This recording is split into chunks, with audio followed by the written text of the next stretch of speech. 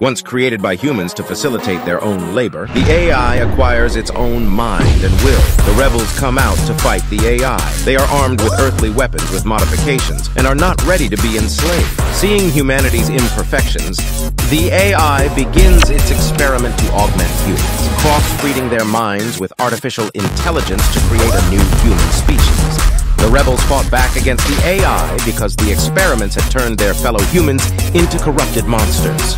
The battle that ensued would determine the fate of humanity.